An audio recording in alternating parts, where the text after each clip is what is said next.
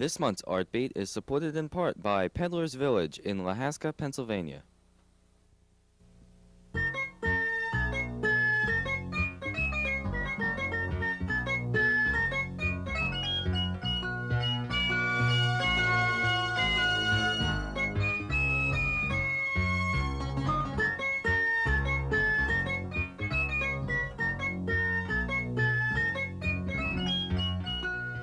Good evening. I'm Susan Steele Mulholland, and I'm sitting in the living room of Doylestown artist Judith Heep. We've come to visit her today and find out about paper making. Hi, Judith. Hi, Susan. I know that paper making is one of your latest art ventures, but you have been an artist for a good number of years and have quite an impressive resume. Well, thank you. You have had many shows, and I think you even have something in the Philadelphia Art Museum. That's right. But you've progressed through many periods of art. Did this start in Brooklyn? I noticed that you went to Brooklyn College. That's right. For 4 years. Was that for art? No, well, I was an art major at Brooklyn College, and I also studied art at the Brooklyn Museum Art School, which is part of the Brooklyn Museum. It actually no longer exists. And then after that, what did you do? After that, later on, I went to Harvard to study teaching. I have a Master of Arts in Teaching, and studied some design and art history there, and photography. And when later on, I wanted to concentrate more on printmaking because that became a stronger interest. I was especially interested in etching. And so I have a Master of Fine Arts from Tyler School of Art also, and I studied primarily with Romas Vieselas. And when you were at Tyler, that's when you were doing etching. That's right. But I know that you've mentioned to me that Frank Stella was somebody that you admired very much, and some of your early pieces have some of that Frank Stella quality. For instance, this one, I noticed when you showed me your the trapezoid shape and the stripes. Now, this is printmaking? That's a silkscreen print. Before I started to go to Tyler, for a number of years, my work was very abstract and primarily geometric. And I was really concentrating on that for quite a long time, geometric abstractions. But color has been an important part of your work. And the graphics even seem to have a feeling of texture about them, but they're very flat, and they don't have any. Now this one is quite interesting. Was this done after the period of the one we just saw? Yes. After a while, I wanted to add another element, an element that was more expressive, and I became interested in making work that looked something like a musical score. So I was interested in a handwriting gestural kind of thing, and also getting a kind of energy into the work. Did you and so I kept the geometric shapes and also added this other element. Do you title your works? Yes, I do. Do you remember what this one was? Well, in fact, here it is. This was Black and Gray Writing, #2. And you did a whole series then of? There were several that were similar, often, sometimes with gold, with, again, combining geometric shapes with handwriting. And often stripes or lines going through, and that was what gave it the feeling of being like a page or a musical score. Now this is printmaking. This is a very large piece, actually. Yes, and I also did drawings that were similar using colored pencil. Which I no longer have because I've sold those. Now, as we progress, I mean, how long would you be in a certain period? A number of years? A number of years, several years, that I was working with silkscreen, geometric silkscreen, and then progressing where it was becoming more expressive and less geometric. And after a while, I almost dropped the geometric shapes. Now, how many years ago was something like this done, all this, the metallic feeling? Probably about 10 years ago. This is 10 or 12 years. You can see some of it. This looks as if it came from the previous one, a little bit of the gold on the black. It's kind of like that in developing your art, that a lot of the times people ask, where do you get your ideas? And when you are continually working in the visual arts, each piece progresses from the piece before that, so that you're really always adding something and also taking away. That you've tried before, and then something new with it. Now this piece is so colorful as compared to the last piece. This becomes even more gestural and full of handwriting and a lot of marks, and less geometric, although the flat shapes are still there behind. Some people say this looks like a flag. Yes. Had the quality of it. Yes. Now the feel of this paper is different from what I just felt. That's true. This is a textured rag paper, and the other is a smoother paper. Then this shows that you were getting more interested into texture. That's right.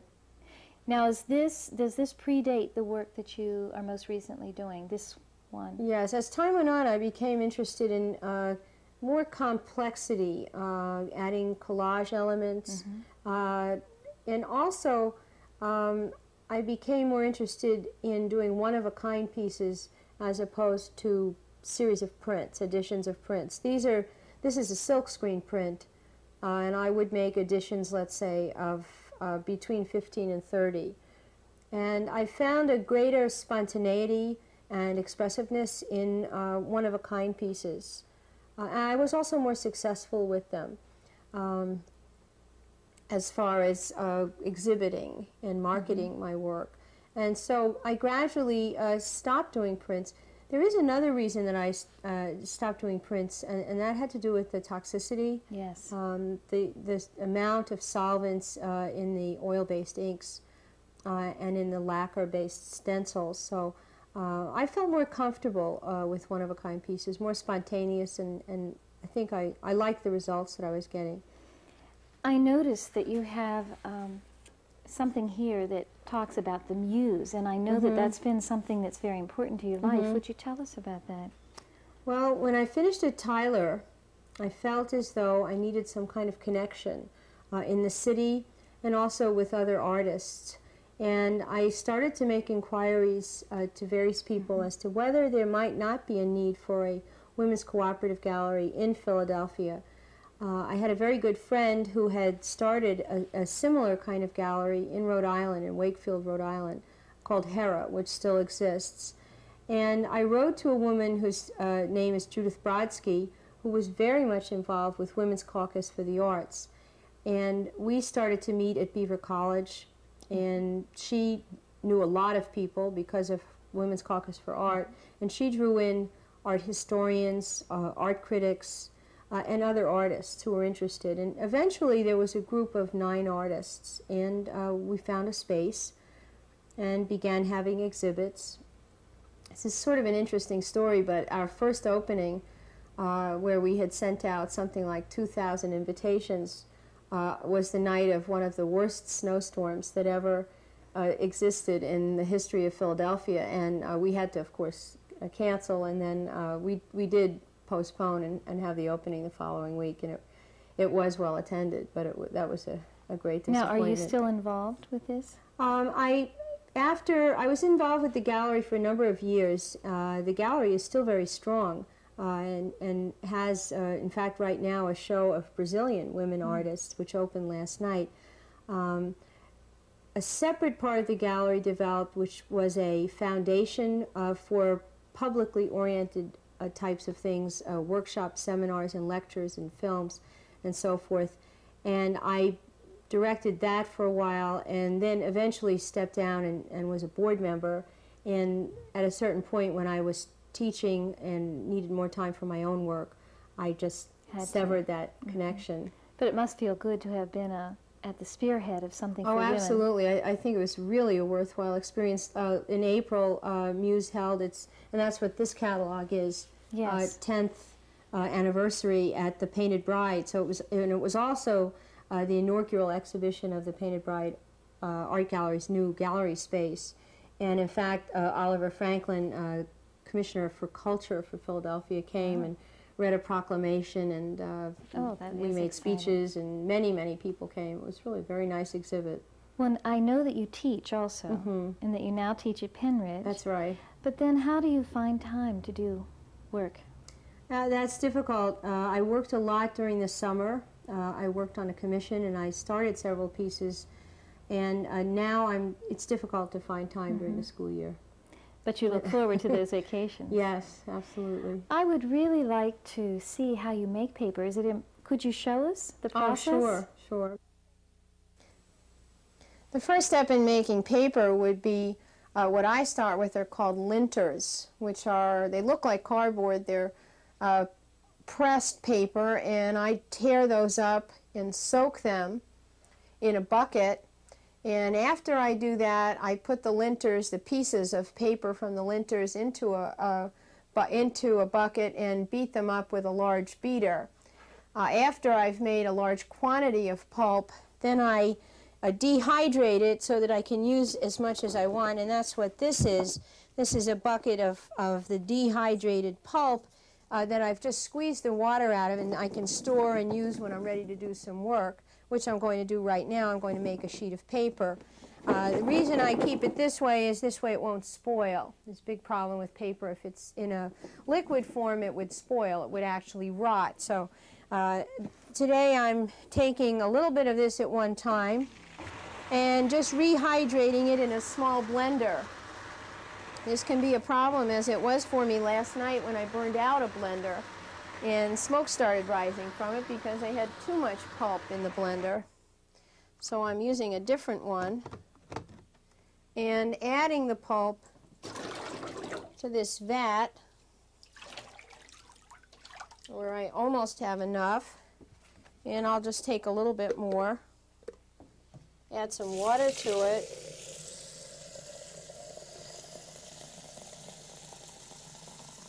And this time I'm going to add a couple of things that I need in the paper. One of them is just a little bit of calcium carbonate, and I'm going to add a little bit just so that that will keep the paper from being too acid, too acidic. It maintains a pH neutral balance. And I'm also going to add a little bit of sizing to the whole vat, and that'll make it possible for me to draw on the paper or paint on the paper without having it bleed. And that's not working. There we go. Had a little problem with blenders today.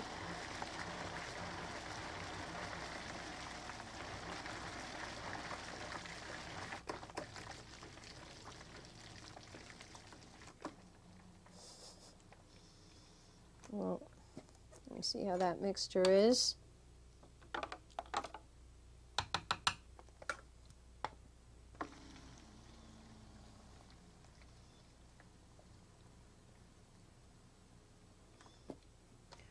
Okay, and I'm going to add this to the vat. It probably needs just a little bit more beating, but mixing that up.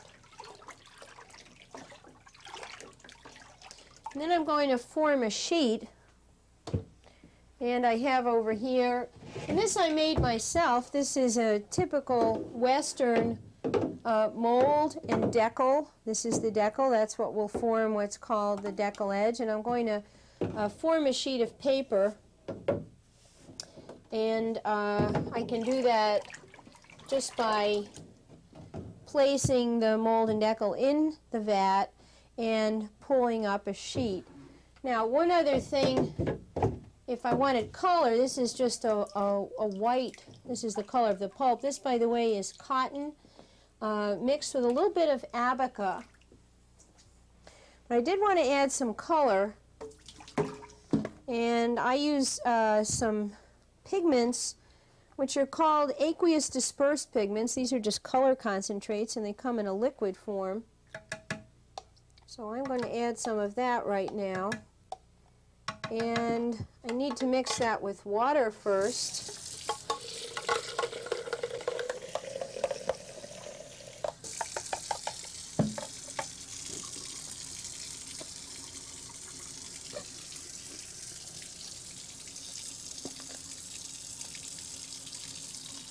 This is not a toxic pigment the way powdered dyes would be. Since this is a liquid, it's fairly safe kind of color to use.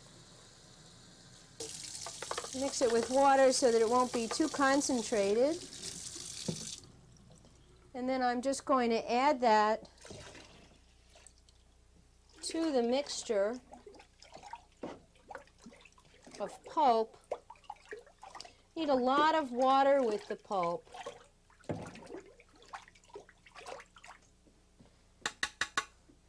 And I also often use some kind of sparkly stuff in my work, so I'm going to add a little bit of that. Normally I would mix this up in a stronger blender. Since my blender's not working that well, I'm just going to do it by hand. Oh. And the dyes really have to sit a while. And next I'm going to add something that's called retention agent. The retention agent will make the fibers absorb the dye. Otherwise it might just stay in the water.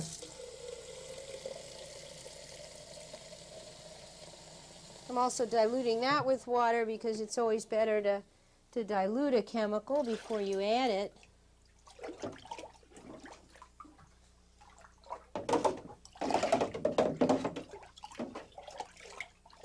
Now I'm going to test this to see how well it's taken the color, and I can tell how dark the color is going to be by squeezing it out, because when I squeeze it, that's pretty much the way it's going to look when it's dry.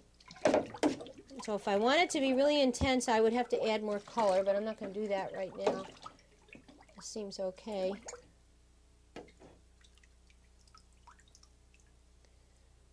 Now that's a fairly light color, and a lot of the times in paper making the color is fairly light unless you really increase the intensity, keep adding more and more dye.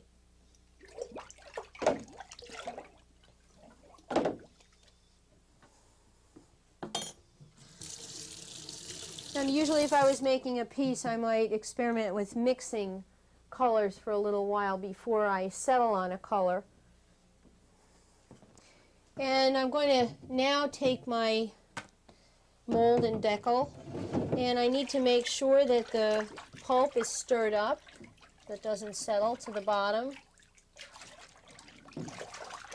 And when that's all stirred up, these trays, by the way, are kind of trays that just an ordinary plastic tray people use for utility purposes. And I'm going to stir this back and forth so that it's even. If I don't like the sheet that's formed, I would just do what's called kissing it off, which would be to just flip it back over onto the surface if I don't like the sheet, and send that back in again and start again, stirring up the pulp.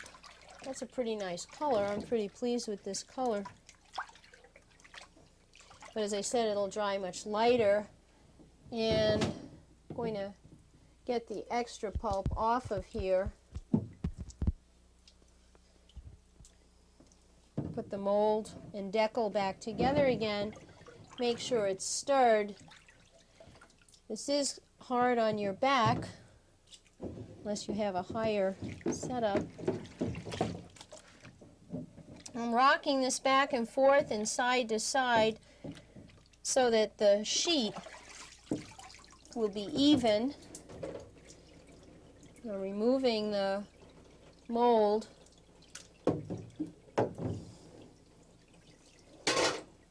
Sorry, I'm removing the decal. And the glitter clumped a little bit in a couple of places. I think I might just leave that. And I need to drain all of the water off.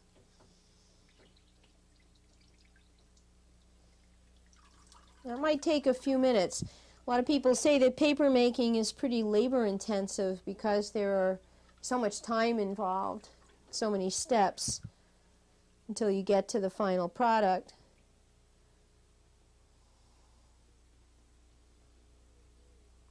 Next thing I'm going to do is, normally you couch a flat sheet of paper, which just means releasing it onto wet blankets in order to have a flat surface and absorb some of the water and dry the paper. I'm going to do that, and then I'm going to transfer my sheet to a piece of linoleum that I've carved and actually cast the paper. So I'm pretty much finished right now at this phase.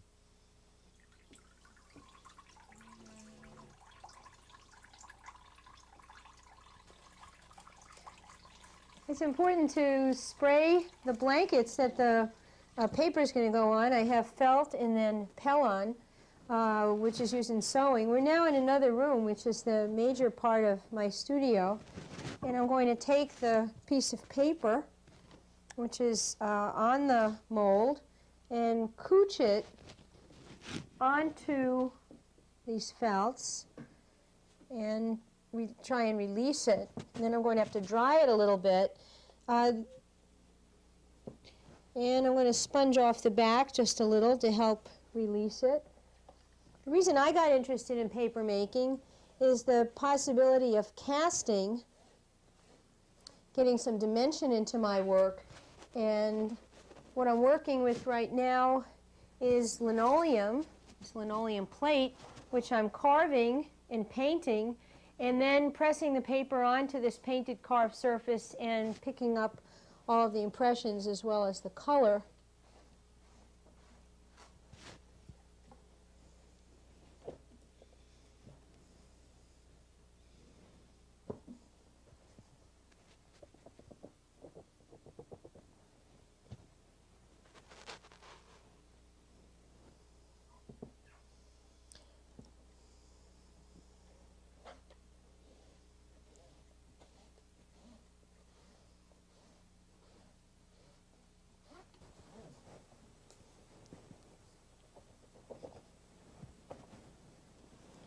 Well, this would normally come right off. We waited such a long time that I would have to make another sheet unless I can get this off here.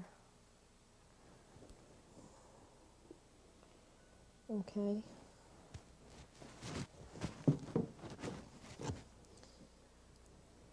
This might be actually perfect for casting. We waited a long time and left the paper on the mold for a long time, and it didn't come right off. But in the process of doing that, it has dried quite a bit, which is just about exactly the way I'd like to get it to put it on the mold.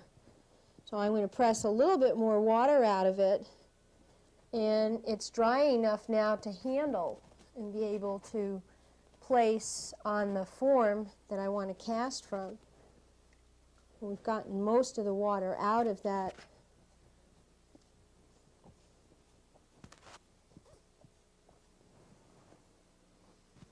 And I can lift this now, the sheet,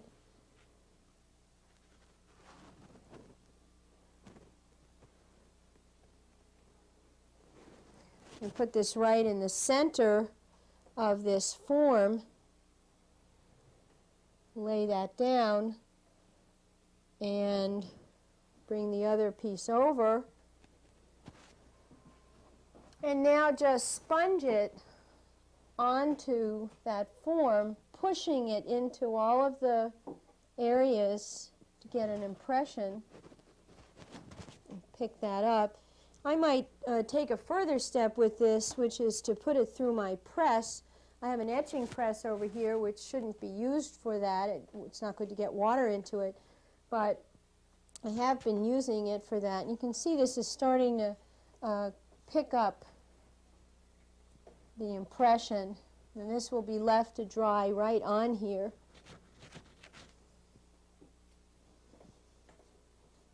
It'll pick up both the color on the piece of linoleum and the pattern and texture. When I see that all of the texture is coming through, then I'll stop and let this dry for a couple of days, and I would probably, especially when it's warm, I would have a fan set up next to it and keep it just so that it dries a little more quickly so that it doesn't rot while it's on here. Once it's dry, it's more stable, and then I can draw or paint on it.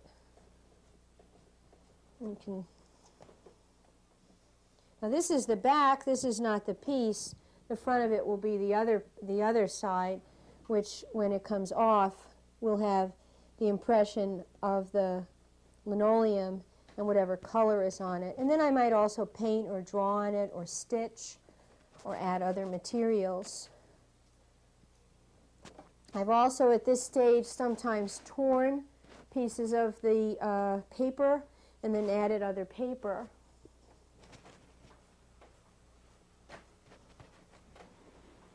Judith, is this piece basically finished now? Well, it could be finished and just as it is, but more often than not, after it dries and I pull it off, I use various materials that I add to it. Sometimes I stencil onto the piece. Sometimes I stitch or use materials, lace and metallics and so forth. Sometimes I draw. Would you do that at this point? Well, no, now it's wet, so I would have to wait for it to dry and then turn it over because it's the other side that I'm considering as the front side, because that's what would be picking up the color from here and the impression. The impression's already there, but it will become more distinct. Now, is this your very latest work? For the most part, this is, I've been working with the fan shape as an image for a long time. And having part of the work raised in the form of handmade paper shapes, and then working with drawing and stenciling, and often stitching into the paper as well. Yes. Where do you think you're going to go next? I mean, where's Judith Heep going to be in a year from now? Well, that's a difficult question to answer. But I'd like to continue working with handmade paper. The most recent things, more and more, I've been working with just handmade paper and getting more and more sculptural, getting away from flat pieces. And this is satisfying for you as an I artist. really enjoy it. Judith, thank you for having us in your studio today. Oh, it was my pleasure. We'll be watching to see what happens next in your career. Thank you. This is Susan Steele Mulholland saying good night for Artbeat.